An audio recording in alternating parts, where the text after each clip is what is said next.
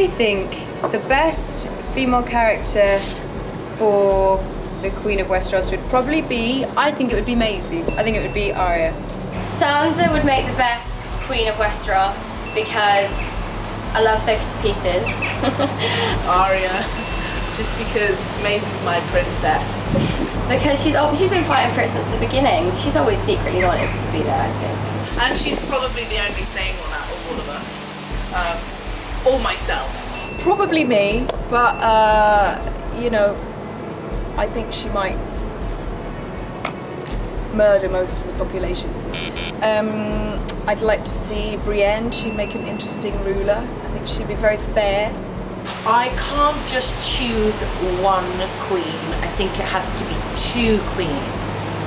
And I think it has to be Sansa Stark and Arya Stark together on that throne. And of course, I've always slightly championed Arya.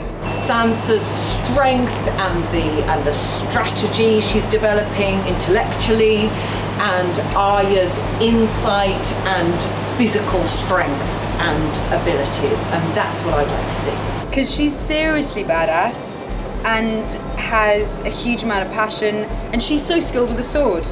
My God, none of us have got training, but she has. So, well, Marjorie would do a pretty stonking good job, but it's probably Dany's destiny more than any of the three of us, I think. vote Dany now. Vote Dany for Queen. Who would make the worst Queen? Oh, that's really hard. It's like bitching about someone behind their back. That's probably obvious. There is no way Marjorie could condone such a thing.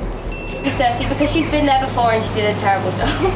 she's crazy. So yeah, maybe not Cersei. She's not so great.